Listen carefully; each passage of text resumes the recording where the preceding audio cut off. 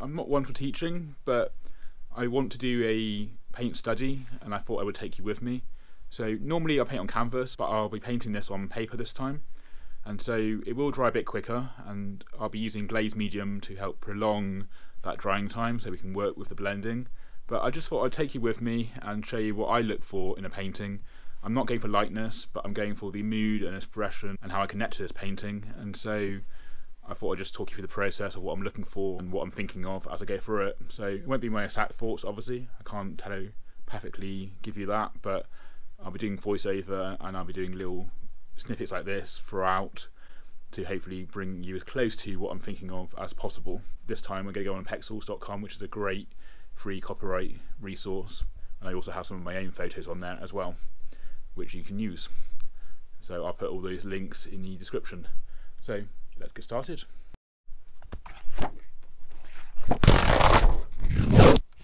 So you don't have to create a sharp edge with the masking tape, it's just something nice to do sometimes. And I like to use this warm grey to get rid of the white, and you can then obviously see your white paint that much easier.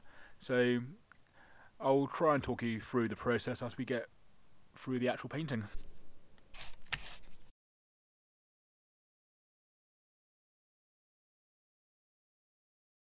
So I'm always walking that tightrope between representation and stylized, and proportions is something that I do struggle with. I've done many years of life drawing and more so portraits of recently. So if we look at the relationship between the nose and the pupils, you can kind of line up where the nose is in relation to where the centre of the eye is, and looking at how much is above the lip, and just looking at where things line up. You can still create a good portrait though, and a good painting without it having that lightness. So in this particular video we're going to be working from scratch, from looking at that reference photo. So I always start with an outline, trying to get the shape of the face and getting the tilt right, which I do, again, struggle with. It's my Achilles heel. And so I'm just creating a rough shape and then working back in with the eyes where I will create a negative space where the pupil will be. So I always start with the main features, the eyes, nose and mouth, and then the great thing about acrylic is you can always paint over it, and on this paper it's drying very quickly, and that can be a blessing and a curse. So you can use this to layer up. If you need it to last longer, you can use glazed medium. If you look at the kind of main colour, if you put that down, then you need to start thinking of the shadows and contrast, which when you're first starting out you tend to put down that one colour, but if you really look you can see there's many colours within the face and eyes. So at the moment I'm just putting that down very light brown, which I can then paint over later just to help me get a feel for this face. And I don't get the proportions quite right, but you'll see that in a moment. And just really starting to build this face up, and it was only about an hour worth of painting, and so it won't be as detailed as it would be if I spent longer on it. So once again, this is not really me teaching you, but just talking through my process. And so I don't use the literal colours that can be seen in the reference photo. I will use purple and blues for the contrast and the darks, and then the light pinks and oranges and the lighter, warmer colours for the highlights. So it's kind of that relationship between is it a warm colour or is it a cooler colour. And initially I put down this white on the right hand side, but it's not really white in the reference photo, which is usually fine, but it just didn't quite read the way I wanted, so I will adjust that later. And you can use different brushes, so this one has some bristles at the end, which is good for the hair later, but I tend to stick to the one brush for most of it, a smaller brush for the details, and that's probably beyond the scope of this video, but you can get a feel for those brushes. And I tend to have about 4 that I go back to and use for painting. I don't tend to overcomplicate it when it comes to brushes. I then just manipulate the paint as I want and use it quite thickly to drip. Okay, so now you can see me building up the layers on the mouth at this particular time.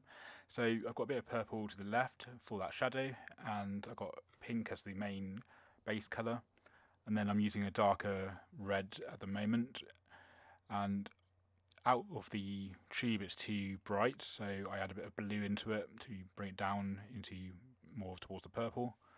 And there will be another video at some point, I guess, around mixing colours and paint, but there's different spectrums of hue within the colours, so you can use darker colours and white to change that. I'll go in more into the theory at another time. And really, I think what brings you up to the next stage is just thinking of all the different colours you can put within these layers, which gives it a bit more interest, it gives it a bit more depth.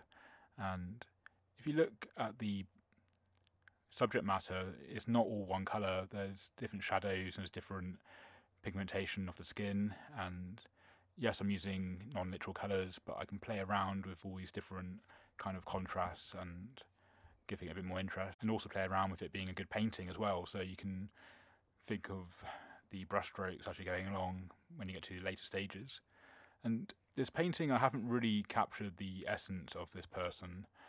I'm trying to capture the mood, and I guess you put some of your own mood within your paintings.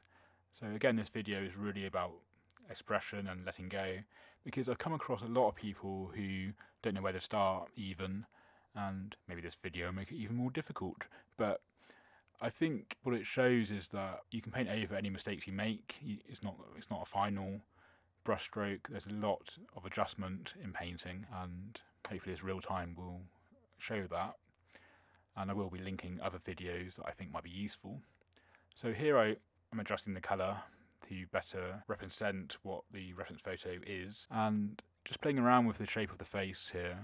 And again, I think at this stage I kind of almost had it and then I lose it again, and that's just the nature of painting. You're going back and forth, and like I say, this is just a study to improve. To be able to push paint around is a fantastic thing and connects us with ourselves and the world around us. You can start layering up all the different colours, and I've got a little bit of Naples yellow, a bit of orange, a bit of red, a little bit of blue and white within that chin colour.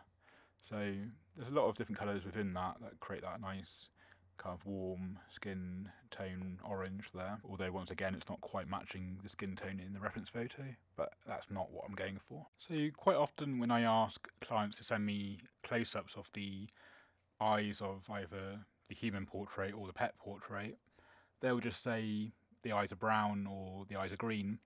But if you look at these brown eyes, they have a lot of green pigment within them, a lot of yellow and orange and other shades of brown, and many other colours in between that kind of make up the brown colour. So it's really good to begin looking carefully and seeing what colours you can see.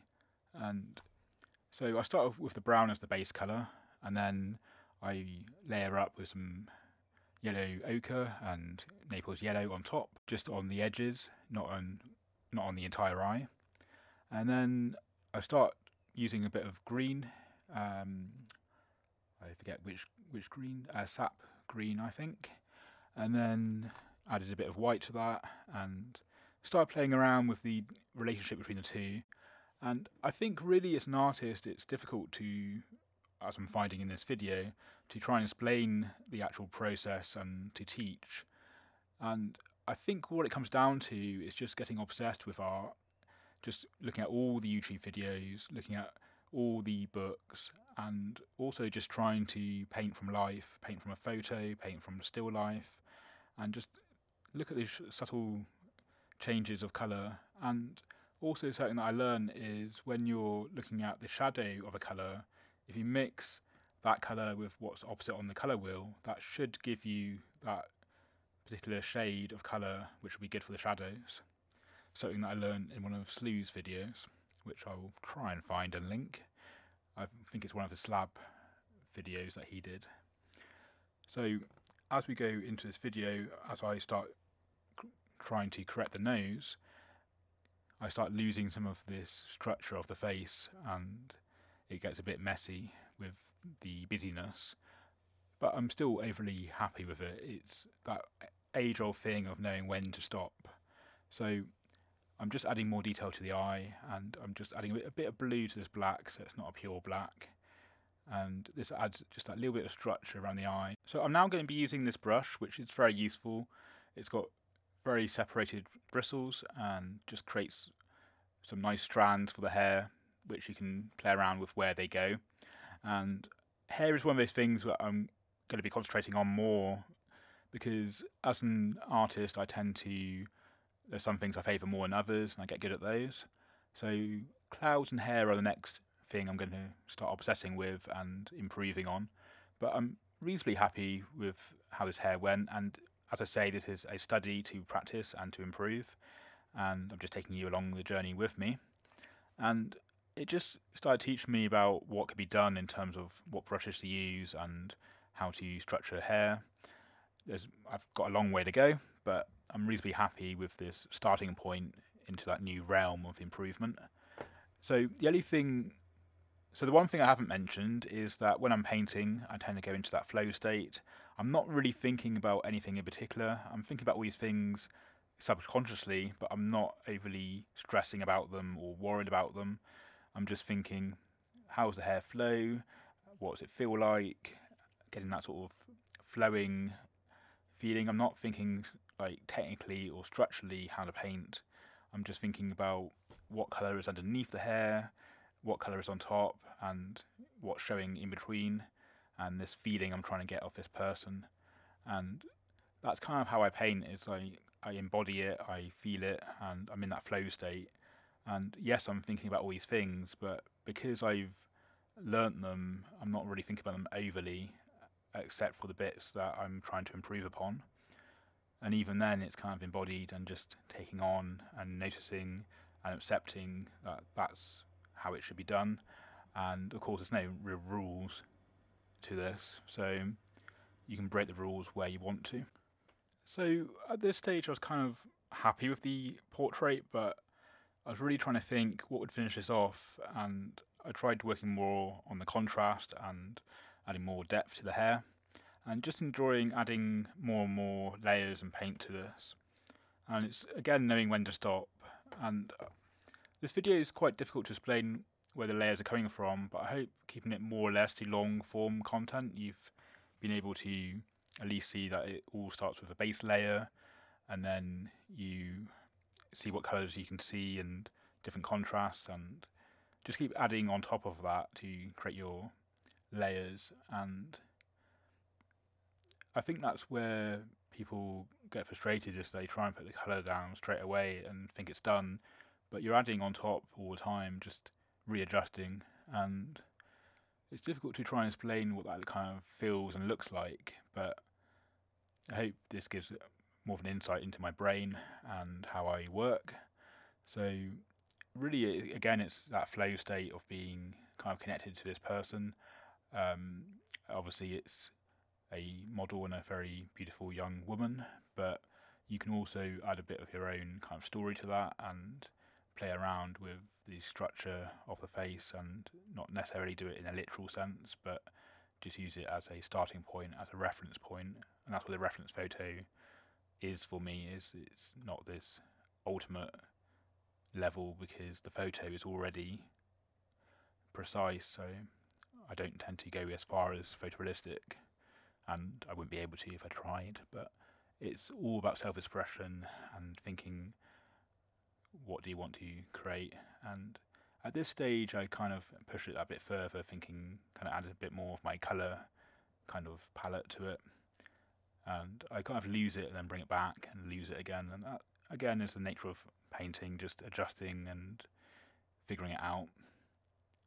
So I'll be very interested to hear what you think of this painting, or any of this talking you through, because this is definitely a new type of video for me.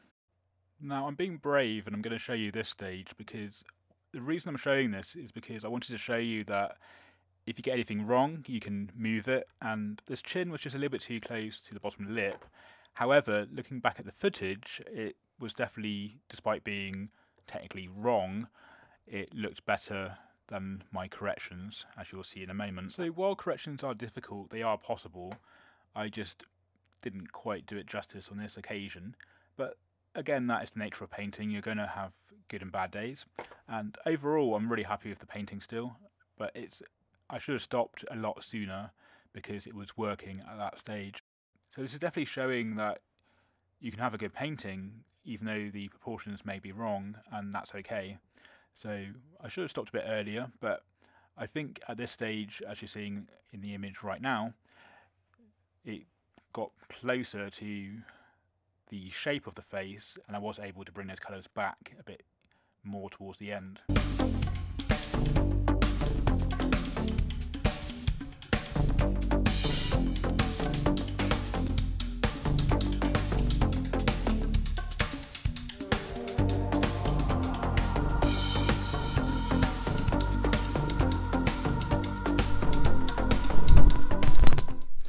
Okay, so I haven't ended this yet, so this was a real experiment, but what I want to really get hold of is to encourage you to just get obsessed with art, to quench that thirst for self-expression, and through doing so, it's the age-old thing of practice makes perfect, but it won't feel like practice, it'll feel like a lifestyle and something that you need to do.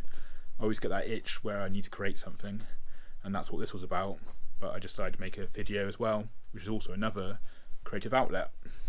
So a bit different video, a bit more long form. I'm going to do a part 2 where I'll show you what I do when I'm working from a sketch, where my proportions, as you saw, I struggle with, and so I use Photoshop and a sketch to get around that, and it's just a little bit quicker, good way to shortcut things, and that'll be in part 2 around here somewhere. So I hope you enjoy this video, bit of an experiment, as all of them tend to be. Some work, some don't, and I hope you got something from this, and I shall see you in the next video.